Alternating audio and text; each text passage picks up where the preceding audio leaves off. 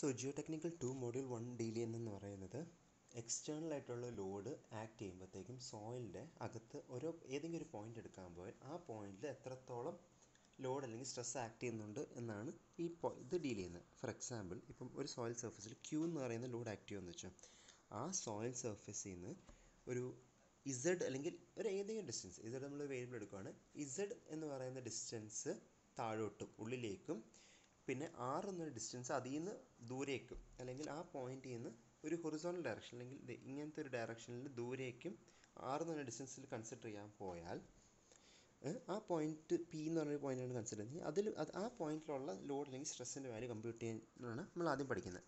അത് കണ്ടുപിടിക്കുന്നത് ബോയ്സിനെസ് ഫോർമുല വെച്ചിട്ടാണ്. The figure shows A load Q acting at A point O on the ground surface. അതാണ് നമ്മൾ നേരത്തെ ഫിഗർ കണ്ടത്. ഇതിനകത്ത് അസംഷൻസ് കുറച്ചുണ്ട്, അത് പഠിക്കാനുള്ളതാണ്. അപ്പോൾ അതായത് ഈ സോയിലിൻ്റെ മോഡുലസ് ഓഫ് എലാസ്റ്റിസിറ്റി അല്ലെങ്കിൽ ഈ value is constant through out the soil. Okay, രണ്ടെന്ന് പറയുന്നത് സോയിൽ ഇസ് ഹോമോജീനിയസ്, അതായത് സോയിൽ മൊത്തം ഒറ്റ ടൈപ്പ് മെറ്റീരിയലാണ്. നമ്മൾ ഈ കോൺക്രീറ്റിലൊക്കെ കൺസിഡർ ചെയ്യുന്ന പോലെ കല്ലും സിമെൻറ്റും കമ്പി അങ്ങനെ ഡിഫറെൻറ്റ് മെറ്റീരിയലല്ല, ഹോമോജീനിയസ് ആയിട്ടുള്ള ഒരു മെറ്റീരിയലാണെന്ന് പറയും. സോയിൽ ഇസ് ഐസോട്രോപ്പിക് എന്ന് പറയാൻ കാരണം എന്ന് വെച്ചാൽ ഇത് ഏത് ഡയറക്ഷനിലോട്ട് കൺസിഡർ ചെയ്താലും അതിൻ്റെ പ്രോപ്പർട്ടീസ് സെയിം ആണ്. ഇപ്പോൾ പെർമബിലിറ്റി ആകട്ടെ, ലോഡ് ട്രാൻസ്ഫർ ആകട്ടെ, കോഹഷൻ ആകട്ടെ, അതൊക്കെ വെർട്ടിക്കൽ ഡയറക്ഷൻ എടുത്താലും ഹൊറിസോണൽ ഡയറക്ഷൻ എടുത്താലും അല്ലാതെ ഏത് ഡയറക്ഷൻ എടുത്താലും ഒരേ പ്രോപ്പർട്ടീസ് തന്നെയാണ് എന്നാണ് അതിൻ്റെ അർത്ഥം.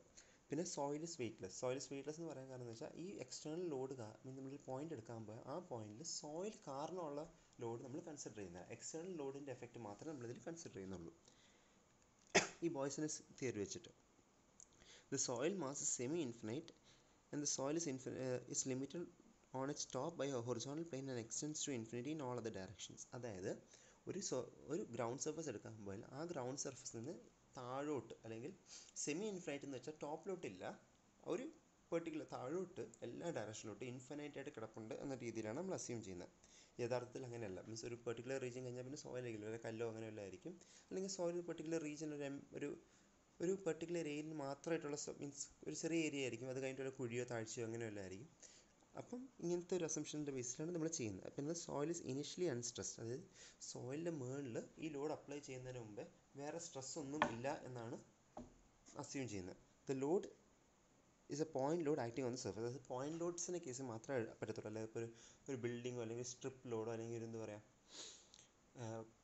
വേറെ ഏതെങ്കിലും ടൈപ്പ് അല്ലെങ്കിൽ ഒരു ഏരിയയുടെ മുകളിലാണ് ലോഡ് ആക്ട് ചെയ്യുന്നതെങ്കിൽ നമ്മൾക്ക് ഈ ഇക്വേഷൻ യൂസ് ചെയ്യാൻ പറ്റില്ല എന്നാണ് പറയുന്നത്.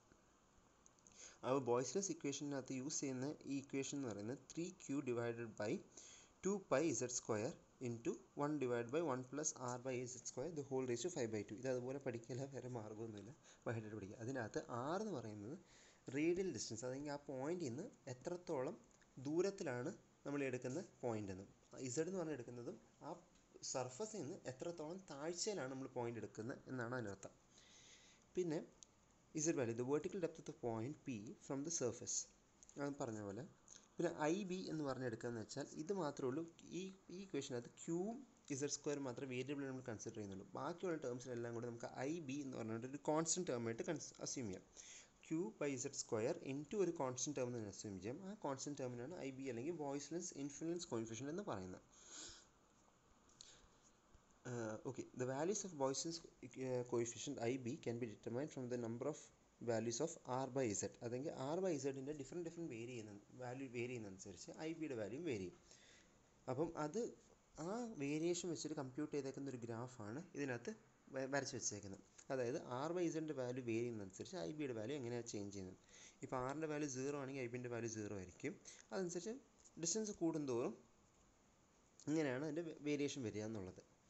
From the graph it can be seen that the IB has a maximum value of 0.48 at r/2 is equal to 0, indicating thereby that the stress is maximum below the point load. അതായത് ഈ പറയുന്ന point ആ stress act ചെയ്യുന്ന പോയിന്റിൽ നിന്നും radial distance അല്ലെങ്കിൽ എത്രത്തോളം ദൂരേക്കാന്നുള്ളത് ആ ദൂരം 0 ആകുമ്പോഴാണ് മാക്സിമം ഉള്ളത്. അതായത് ആ പോയിന്റ് ലോഡിൻ്റെ നേരെ താഴെയുള്ള പോയിന്റ്സിലായിരിക്കും ഏറ്റവും ഹയസ്റ്റ് വാല്യൂ നമുക്ക് കിട്ടുക.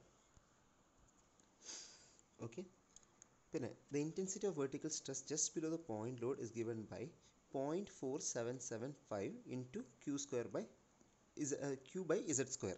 ഈ 0.4775 എന്ന് പറയുന്നത് 3/2π ആണ്. 3/2π q by z square the whole into 1 by 1 plus z by r by z എന്നാണ്. അപ്പോൾ ആറിൻ്റെ വാല്യൂ 0 ആയി കഴിയുമ്പോഴത്തേക്കും ആ ബ്രാക്കറ്റിലുള്ള ടേംസ്, അതായത് ആറിൻ്റെ വാല്യൂ ഇതിനകത്ത് 0 ആയി കഴിയുമ്പോഴത്തേക്കും ഈ ബ്രാക്കറ്റിനകത്തുള്ള ടേംസ് എല്ലാം കൂടെ 1 ആവും. പിന്നെ ഉള്ള ഇതാണ് 3/2π ആണ്. ഈ 3/2πയുടെ വാല്യൂ ആണ് അവർ പറഞ്ഞിരിക്കുന്നത് 0.477. അപ്പോൾ ഇത് ബൈ ഹാർട്ട് ചെയ്യേണ്ട. മെയിൻ ഇക്വേഷൻ ഓർമ്മയുണ്ടെങ്കിൽ അതിൻ്റെ അകത്ത് നേരെ സബ്സ്റ്റിറ്റ്യൂട്ട് ചെയ്താൽ മതി. ആ 3/2π എന്ന് പറഞ്ഞുകൊണ്ട് കാൽക്കുലേറ്ററിൽ അങ്ങ് സബ്സ്റ്റിറ്റ്യൂട്ട് ചെയ്താൽ ചുമ്മാ ബൈ ഹാർട്ട് പഠിച്ച് ചുമ്മാ മറക്കാൻ വേണ്ടി chance ഒരുക്കണ്ട. Okay. The constant load of 2000 kilonewtons apply. ഇപ്പോൾ ഇതിൻ്റെ പ്രോബ്ലം എങ്ങനെയാണെന്ന് നോക്കാം. 2000 kilonewton is applied at the ground surface. Determine sigma z at P, which is 6 meter directly below the load. Also calculate sigma z at a point E, which is at a depth of 6 meter but at a horizontal distance of 5 meter from the axis of the load. അപ്പോൾ അവർ രണ്ട് കേസിലുള്ളതാണ് കണ്ടുപിടിക്കാൻ പറയുന്നത്. Load എത്രയാണെന്ന് വന്നിട്ടുണ്ട്, Q value അതെന്ന് പറയുന്നത് 2000 ആണ്. പിന്നെ ഫസ്റ്റ് കേസിൽ അവർ പറയുന്നതെന്ന് പറയുന്നത് ഒരു 6 മീറ്റർ അടിയിലോട്ട് താഴ്ചയിൽ ഈ പോയിന്റ് ലോഡ് ആക്ട് ചെയ്യുന്നതിൻ്റെ 6 മീറ്റർ അല്ലെങ്കിൽ 6 metre depth directly below the load. ഈ ലോഡിന് നേരെ താഴെയുള്ള ഒരു 6 മീറ്റർ താഴ്ചയിലുള്ള പോയിന്റിലുള്ള ലോഡ് കണ്ടുപിടിക്കണം. പിന്നെ സെക്കൻഡ് കേസിൽ പറഞ്ഞാൽ അതുപോലെ തന്നെ ആ 6 മീറ്റർ താഴ്ചയും ഒരു 5 മീറ്റേഴ്സ് ദൂരം, അതായത് ആ ലോഡ് ആക്ട് ചെയ്യുന്ന ഒരു ആക്സിസ് ഉണ്ടെങ്കിൽ, ഒരു നേരെ ലൈൻ ഉണ്ടെങ്കിൽ ആ ലൈനിൽ നിന്ന് ഒരു 5 മീറ്റർ ദൂരേക്കുള്ള ഒരു പോയിന്റ് എടുക്കാൻ പറ്റും. 6 metre താഴ്ചയും 5 metre distance from the load, അതായത് a point which is 5 meter having a depth of 5 meter from the point load and which is at a radial distance of depth of 6 meter and a radial distance of 5 meter എടുക്കുന്ന കേസിൽ, അതായത് r in the case where r is 5 and z is taken as 6. So അത് നേരെ ഇക്വേഷൻ്റെ substitute ചെയ്യാൻ പോയാൽ നമുക്ക് നേരെ values കിട്ടും. ഇപ്പോൾ ഫസ്റ്റ് കേസ് എടുക്കുന്ന സമയത്ത് സിഗ്മ ഇസഡ് ആറിൻ്റെ വാല്യൂ 0 ആയതുകൊണ്ട് തന്നെ ആ ബ്രാക്കറ്റിലുള്ള term the whole raise to 5/2 എന്ന് പറഞ്ഞ ടേം വരത്തില്ല. അപ്പോൾ 3/2π q by z square, ഇസഡിൻ്റെ value കൊടുത്തിട്ടുണ്ട് വിച്ച് ഇസ് 6. അപ്പം 3/2π into 2000 divided by 6 square. അങ്ങനെ വരുമ്പോഴത്തേക്ക് നമുക്ക് അവിടുത്തെ ആ പോയിന്റിലെ സ്ട്രെസ് കിട്ടും വിച്ച് ഇസ് 26.53 kN/m². പിന്നെ അറ്റ് എ പോയിന്റ് ആർ എന്ന് പറഞ്ഞ പോയിന്റിൻ്റെ പ്രത്യേകത എന്തുവാണ്, റേഡിയൽ ഡിസ്റ്റൻസ് 5ഉം ഡെപ്ത്ത് 6ഉം ആണ്. അപ്പോൾ r/z എന്ന് പറഞ്ഞാൽ 5/6 ആയിരിക്കും. അത് നേരെ സബ്സ്റ്റിറ്റ്യൂട്ട് ചെയ്യാൻ പോയാൽ ആ വാല്യൂ സ്ട്രേറ്റ് അവേ കിട്ടും. പിന്നെ അടുത്ത question, A structure weighing 15,000 kilonewton is erected on the ground surface considering the load as a concentrated one. Determine sigma z directly under the structure at a depth of 8 meter below it. അതായത് load തന്നിട്ടുണ്ട് 15,000 kilonewton എന്ന് പറഞ്ഞുകൊണ്ട്, പിന്നെ അതിൻ്റെ നേരെ താഴെയുള്ള 8 metre ഡെപ്തിലുള്ള ഒരു പോയിന്റിൽ നേരെ മീൻസ് ആ പോയിന്റിലൂടെ നേരെ താഴെയുള്ളത് കണ്ടുപിടിക്കണം. അപ്പം ആറിൻ്റെ വാല്യൂ 0 ആണ്. അപ്പോൾ നേരെ 3/2π q by z square എന്ന് ചെയ്താൽ മതി. അപ്പോൾ 3/2πയുടെ വാല്യൂ 0.4775 ആണ്. q by z square എന്ന് പറയുമ്പോൾ 15 × 10⁻³ ഡിവൈഡ് ബൈ ഇസഡിൻ്റെ വാല്യൂ 8 മീറ്റർ ഡെപ്തിലാണ് കണ്ടുപിടിക്കേണ്ടത്. അതുകൊണ്ട് നേരെ സബ്സ്റ്റിറ്റ്യൂട്ട് ചെയ്യുമ്പോൾ അതും കിട്ടും. അതുപോലെ തന്നെ അടുത്ത ക്വസ്റ്റ്യൻ്റെ അകത്ത് A constant load of 50 kilonewton acts on the surface of the homogeneous soil mass of large extent. അത് മൈൻഡ് ചെയ്യേണ്ട, സെയിം എഫക്റ്റ് തന്നെ, സെമി ഇൻഫിനിറ്റ് എന്ന രീതിയിൽ അവർ ഉദ്ദേശിക്കുന്നേ ഉള്ളൂ. Determine the stress intensity at a depth of 5 meter directly under the load and at a horizontal distance of 2.5. അപ്പം z value 5ഉം r value 2.5 ആണ്. അപ്പോൾ 3/2π q by z square into 1 divided by 1 plus r by z the whole into 5/2. അത് ആ equation എന്തായാലും by heart പഠിച്ചേ പറ്റത്തുള്ളൂ. അതിൻ്റെ അകത്തുള്ള ടേംസിനകത്ത് ആറിൻ്റെ വാല്യൂ 2.5ഉം ഇതിൻ്റെ വാല്യൂ ഇസഡിൻ്റെ വാല്യൂ 5ഉം വെച്ച് കണ്ടുപിടിക്കുക. അപ്പോൾ ഇത് രണ്ട് കേസ് നമ്മൾ ഫസ്റ്റ് ക്വസ്റ്റ്യൻ ചെയ്ത പോലെ ഡയറക്റ്റ്ലി ബിലോയും റേഡിയൽ ഡിസ്റ്റൻസ് ഉള്ള രണ്ട് കേസായിട്ട് ചെയ്യണം. ആ ഫസ്റ്റ് ക്വസ്റ്റ്യൻ ചെയ്ത പോലെ തന്നെയാണ്, ഞാൻ പിന്നെ എക്സ്പ്ലെയിൻ ചെയ്യുന്നില്ല, സെയിം സ്റ്റെപ്സ് തന്നെ കണ്ടാൽ തന്നെ മനസ്സിലാവും. A constant load of 22.5 kilonewton acts at the surface of a homogeneous soil mass of large extent. Find Z at a depth of 15 meter and directly under the load. അത് first question. And at A horizontal distance of 2.5. Same നേരത്തെ ചെയ്ത പോലെ തന്നെ ക്യൂവിൻ്റെ value 22.5ഉം ഇസഡിൻ്റെ value എത്രയാണ് 15ഉമാണ്. First കേസിൻ്റെ അകത്ത് ആറിൻ്റെ value 0 ആണ്, സെക്കൻഡ് കേസിൻ്റെ അകത്ത് ആറിൻ്റെ വാല്യൂ 7.5 ആണ്. അപ്പോൾ അതുപോലെ തന്നെ നേരെ ചെയ്ത് പോകാമെന്നേ ഉള്ളൂ. സിമ്പിളാണ്, നേരെ കട്ട് ചെയ്ത് പോകാം. പിന്നെ അടുത്തത് യൂണിവേഴ്സിറ്റി ക്വസ്റ്റ്യൻ തോന്നുന്നു. A concentrated load of 1000 kilonewton is applied at the ground surface. Compute the vertical pressure at a depth of 4 meter below the load at a distance of 3 meter at the same depth. Same നേരത്തെ ചെയ്ത അതേ ക്വസ്റ്റിൻ്റെ അകത്ത് first കേസിൽ ആറിൻ്റെ value 0, ഇസഡിൻ്റെ value 4 metres, load Q is equal to 100 kN. Second case വരുമ്പോഴത്തേക്കും ആറിൻ്റെ value നമ്മൾ എത്രയാണ് 3 മീറ്റേഴ്സ് എടുക്കണം. നേരെ ഇക്വേഷൻ്റെ സബ്സ്റ്റിറ്റ്യൂട്ട് ചെയ്യാനുള്ളൂ. സെയിം ഇതായതുകൊണ്ട് ഞാൻ പിന്നെ എക്സ്പ്ലെയിൻ ചെയ്യുന്നില്ല. A constant load of 200 kN acts at the ground surface. Find sigma z at a depth of 10 meter below the ground surface situated at the axis of the loading. അതായത് നേരെ താഴെ ആ പോയിന്റിലോട് act ചെയ്യുന്ന നേരെ താഴെ ആറിൻ്റെ value 0 ആണ്. What will be the vertical pressure at the point at a depth of 5 meter and at a distance of 2 meter from the axis? First കേസിൽ ഇസഡിൻ്റെ വാല്യൂ 10ഉം ആറിൻ്റെ വാല്യൂ 0 ആണ്. സെക്കൻഡ് കേസിൽ ആറിൻ്റെ വാല്യൂ 2ഉം ഇസഡിൻ്റെ വാല്യൂ 5ഉം ആണ്. അത്രേ ഉള്ളൂ. സെയിം സാധനം തന്നെ സബ്സ്റ്റിറ്റ്യൂട്ട് ചെയ്യാനേ ഉള്ളൂ. ഈ ക്വസ്റ്റ്യൻ അതേപോലെ തന്നെയാണ്, ജസ്റ്റ് കൊടുത്തിട്ടുണ്ട്, കണ്ടുപിടിക്കുക. അടുത്ത ക്വസ്റ്റ്യനും സെയിം, ജസ്റ്റ് പോസ് ചെയ്തിട്ട് നോക്കിയാൽ മതി. സെയിം മെത്തഡോളജിയാണ്, അതുകൊണ്ട് തന്നെ ഞാൻ എക്സ്പ്ലെയിൻ ചെയ്യുന്നില്ല. പിന്നെ ഒരു ക്വസ്റ്റ്യൻ തന്നെ ഇത് ഇച്ചിരി ഡിഫറെൻ്റ് ആണ്. Elevated structure with a total weight of 10,000 kN supported on A tower with 4 legs. The legs are on piers located at the corners of a square. അപ്പോൾ ഒരു സ്ക്വയറിൻ്റെ കോർണേഴ്സിലാണ് ഈ ലോഡ് ഡിസ്ട്രിബ്യൂട്ട് ചെയ്യുന്നത്. അപ്പം ഈ ലോഡ് 4 ലെഗിലോട്ട് ഡിസ്ട്രിബ്യൂട്ട് ചെയ്യുമ്പോഴത്തേക്കും ഈ 10,000 എന്ന് പറയുന്ന ഓക്കെ ഫൈൻ, ക്വസ്റ്റ്യൻ മൊത്തം വായിക്കാം. Square of 6 meter side, what is A vertical stress increment due to this loading at A point 7 meters beneath the center of the structure. അപ്പം ഈ സ്ട്രക്ചറിൻ്റെ സെൻട്രൽ ഈ എന്ന് പറഞ്ഞൊരു പോയിന്റ് കൺസിഡർ ചെയ്യുക. അത് സ്ട്രക്ചറിൻ്റെ സെൻറ്ററാണ്. ആ ഈ എന്ന് പറഞ്ഞ പോയിൻറ്റിൻ്റെ 7 meter താഴെ എത്ര ആയിരിക്കും സ്ട്രെസ് എന്നാണ് ചോദിക്കുന്നത്. അപ്പം എ ബി സി ഡിയിൽ ഒരേ ലോഡാണ് ആക്ട് ചെയ്യാൻ പോകുന്നത്, ബിക്കോസ് സ്ട്രക്ചറിൻ്റെ ലോഡ് ഈക്വലായിട്ടായിരിക്കും ഡിസ്ട്രിബ്യൂട്ട് ചെയ്യുന്നത്. അപ്പം എ ബി സി ഡിയിൽ ആക്ട് ചെയ്യുന്ന ക്യൂവിൻ്റെ വാല്യൂ കണ്ടുപിടിക്കണം എന്നുണ്ടെങ്കിൽ ടോട്ടൽ ലോഡ് എത്രയാണ് 10,000 kN. അത് ഡിവൈഡഡ് ബൈ 4 എടുക്കുക.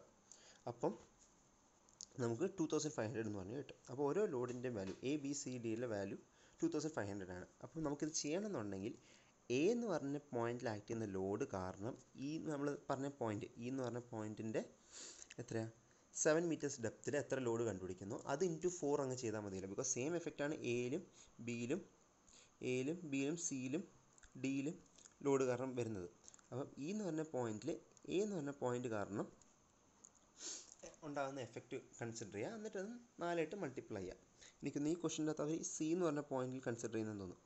ഒരു ക്വസ്റ്റൻ പറഞ്ഞാൽ hence the vertical stress due to the wait is equal to sigma Z due to the point load at leg A P C D അങ്ങ് add ചെയ്ത് പോയാൽ മതി. അപ്പം ഒരെണ്ണത്തിനെ കണ്ടുപിടിച്ചിട്ട് 4 അങ്ങ് മൾട്ടിപ്ലൈ ചെയ്താൽ മതി. ഓക്കെ, ഇതാണ് ഇപ്പോൾ ഫിഗർ. ഇപ്പം ഈ ഈ പറഞ്ഞ പോയിന്റിൻ്റെ ഡെപ്ത്ത് ഇസഡ് വാല്യൂ എത്രയാണ് ഒരു ക്വസ്റ്റ്യൻ തന്നിട്ടുണ്ട് 7. പക്ഷേ ആർ വാല്യൂ നമ്മൾ തന്നെ കണ്ടുപിടിക്കണം. ബിക്കോസ് സൈഡ് 6 meters എന്ന് പറഞ്ഞിട്ടുണ്ട്. അതുകൊണ്ട് തന്നെ ഈ 6 metersൻ്റെ ജോമെട്രിക്കൽ നോക്കാൻ പോയാൽ മീൻസ് ഈ ഹാഫ് മിഡ് പോയിൻ്റ് എത്രയാണ് 3.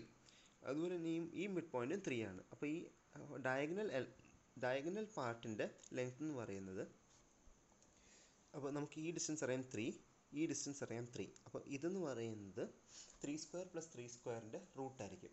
അതുകൊണ്ട് തന്നെ 3√2 എന്ന് പറഞ്ഞാൽ മാഗ്നിറ്റ്യൂഡ് ആയിരിക്കും.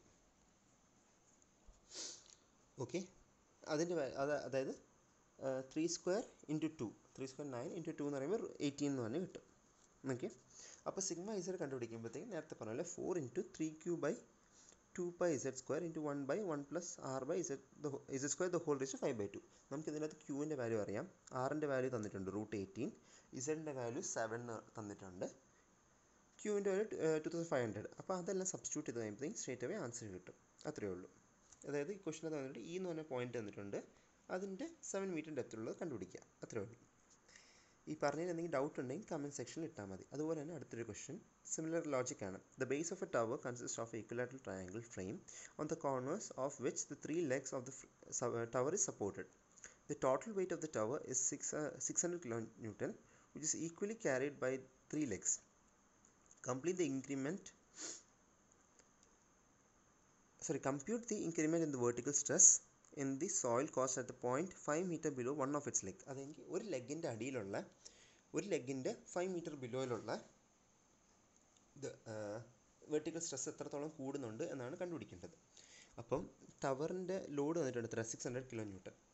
ഓക്കെ, അപ്പോൾ അത് 3 എണ്ണത്തിൽ സപ്പോർട്ട് ചെയ്യുന്നതുകൊണ്ട് ഒരു ലെഗിൻ്റെ അടിയിൽ വരുന്നത് 200 kN ആയിരിക്കും. 600 / 3.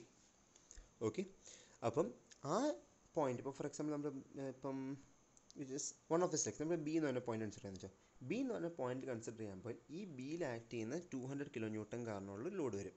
അതെങ്ങനെയാണ് വരിക? ഇപ്പോൾ ഇവിടെ ഇങ്ങനെ ആക്ട് ചെയ്യുന്ന ലോഡിൻ്റെ സ്ട്രെസ് വാല്യൂസ് എന്ന് പറയുമ്പോഴത്തേക്കും ക്യൂവിൻ്റെ വാല്യൂ 200, ഇസഡിൻ്റെ വാല്യൂ എത്രയാണ്? ഡെപ്ത് ഓഫ് 5 മീറ്റേഴ്സ് എന്ന് പറഞ്ഞാൽ ഇസഡിൻ്റെ വാല്യൂ 5ഉം ആറിൻ്റെ വാല്യൂ 0 ആയിരിക്കും. പക്ഷേ എയും സിയും കൺസിഡർ ചെയ്യാൻ പോയാൽ എ കാരണം ഉണ്ടാകുന്ന എഫക്റ്റ് എത്രയാണ്? ക്യൂവിൻ്റെ വാല്യൂ 200, ഇസഡിൻ്റെ വാല്യൂ സെയിം 5 മീറ്റേഴ്സ് തന്നെ ആയിരിക്കും. പക്ഷേ ആറിൻ്റെ വാല്യൂ 6 മീറ്റേഴ്സ് ആയിരിക്കും. ബിക്കോസ് എയിലെ ലോഡ് കാരണം ബിയിലുണ്ടാകുന്ന എഫക്റ്റാണ്. അപ്പോൾ എ ടു ബി ഉള്ള റേഡിയൽ ഡിസ്റ്റൻസ് പറയുന്നത് 6 മീറ്റേഴ്സാണ്. അതേ എഫക്റ്റാണ് സിയിലുള്ള ലോഡ് കാരണം ബിയിലുണ്ടാകുന്നത്.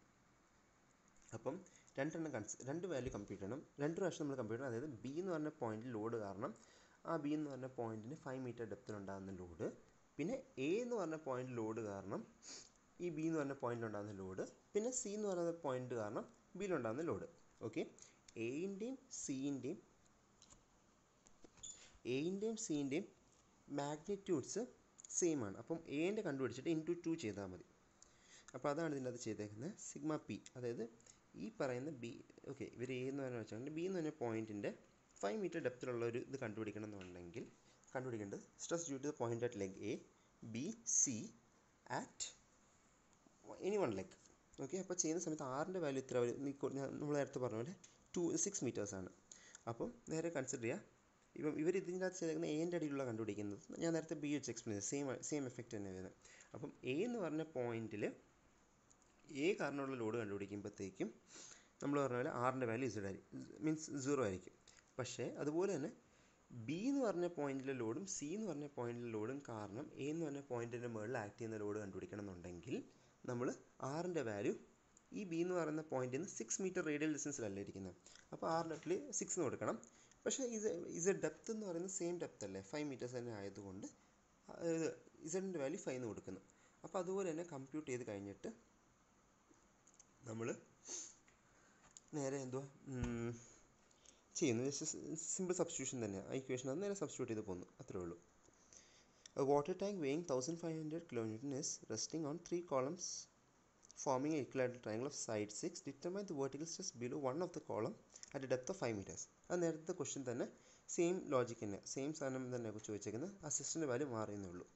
ഓക്കെ, അടുത്ത വീഡിയോയിൽ ഇതിൻ്റെ മറ്റേ vertical stress due to circular area എന്ന് പറഞ്ഞുകൊണ്ട് കണ്ടിന്യൂ ചെയ്യാം.